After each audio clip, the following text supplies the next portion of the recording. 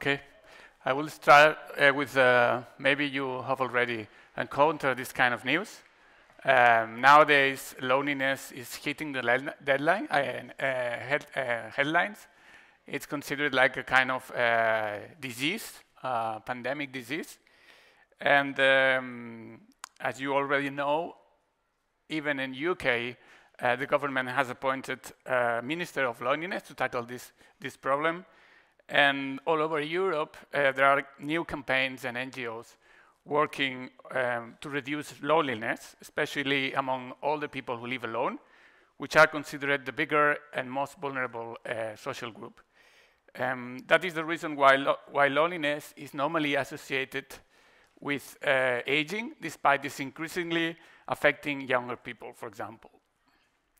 As in this case, these campaigns usually draws on growing scientific evidence indicating the harmful impact of loneliness on health.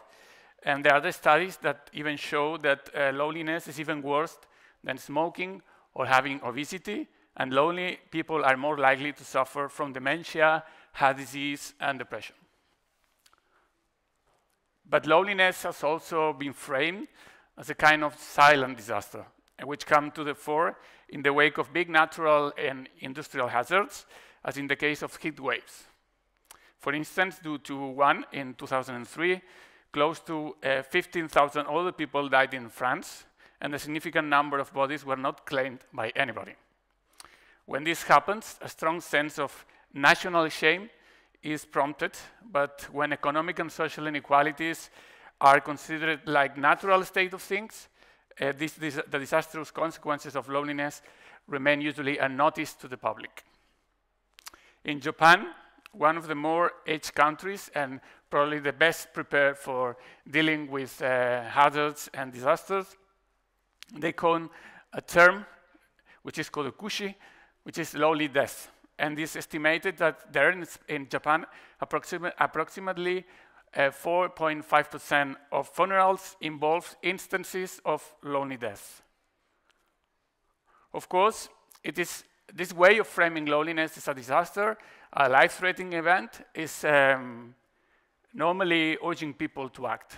And this is also seen as an opportunity for the industry of innovation to propose and to market new solutions to this problem, normally technical solutions. For example, there is a growing interest in showing that social platforms and digital technologies can have a positive impact in the prevention of loneliness.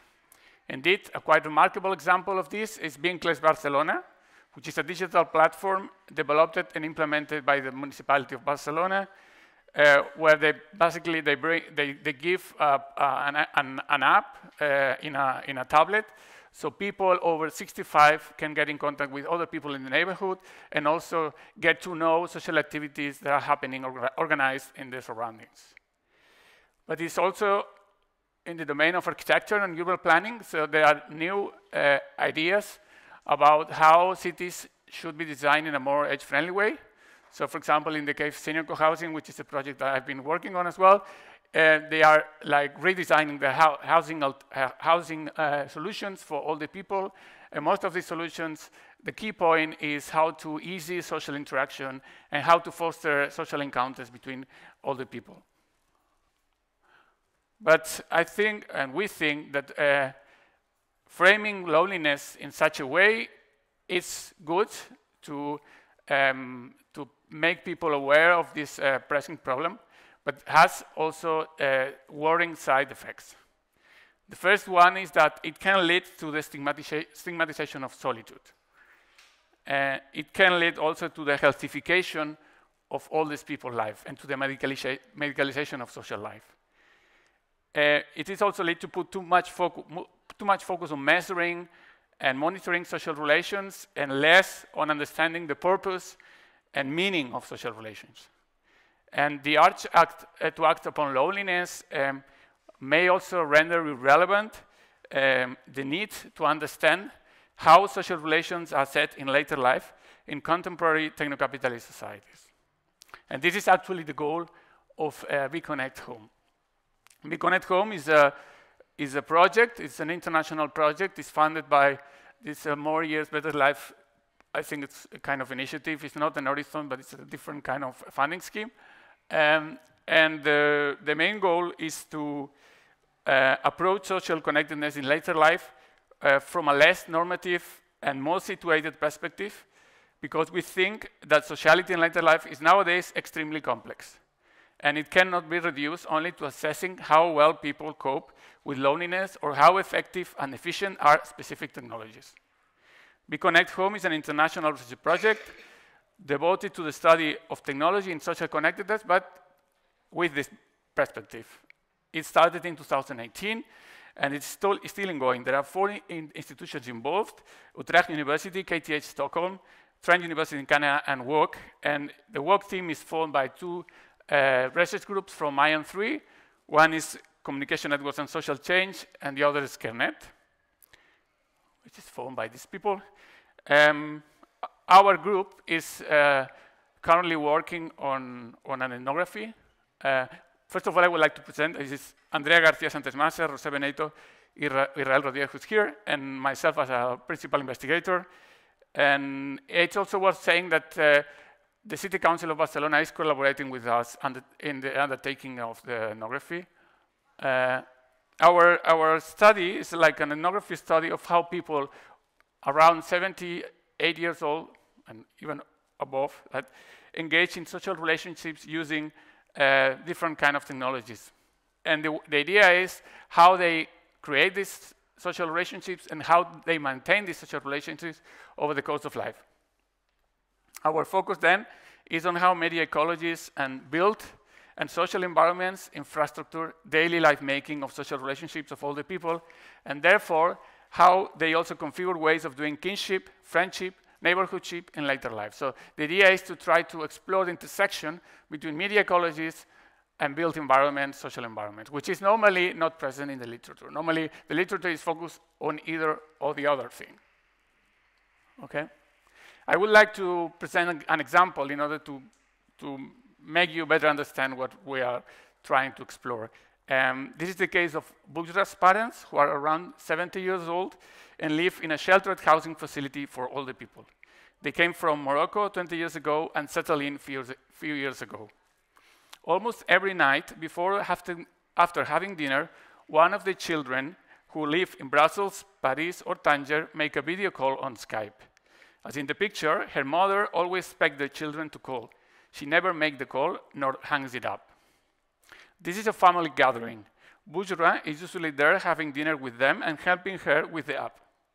These video calls are not only meant to chat, but to be present, sharing each other's daily life as if they were living under the same roof, in the same house.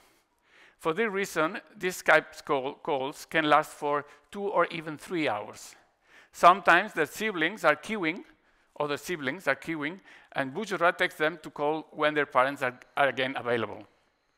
This is a good example of how older people perform family roles through the use of digital technologies, which some scholars refer as digital kin work. It is a very gendered work, as we have seen. Setting up the time and place for this family gathering is crucial for her mother, who usually prepares food and wants Bujra and his brothers to stay overnight. By setting a media ecology in which Skype, WhatsApp, and also Bujra are aligned in a particular way, her mother managed to turn her house into a place where the extended family joins together regularly, despite living abroad. Interestingly, though, the design of the flat, it is too small, as well as some of the rules of the facility, children are not allowed to live there, seems to hamper this and has turned out to be a source of conflicts and frustrations for her. The apartment is too small to host the family when they come over, and neighbors complain when the children come and go and stay overnight, as this goes against the policy of this facility. This is a place for older people and not for their families. This example reveals exactly what we are exploring in BCONNECT, how digital and built environments can easy or exclude certain modes of making social relations in later life, in this case, kinship. I'm going to talk a bit more about the project in general. We are undertaking observations and cultural probes in 3 different living arrangements, with people living on their own at home, in sheltered housing accommodation for older people, as we have seen, and in nursing homes. In each scenario, we have involved 6 to 8 participants, mostly around 80 years old, with different socio-demographic backgrounds, civil status, gender condition, and migratory background. The methodology we have followed is qualitative and is organized around 2 different encounters with the participants. In the first one, we conduct observations in place and a live story interview with the participants. From one encounter to the other, participants are asked to register their daily life, their social interactions in a diary, and also taking pictures of the places where they have these kind of encounters. And we also interact with them online, even through WhatsApp or other platforms, so depending on the user. In the second encounter, we elicit a conversation based on the diary and the pictures, as well as a first analysis of the life history interviews. As a result of this conversation, we fill out a printed clock where activities and social interactions are scheduled and put them in relation to specific places, persons, and technologies.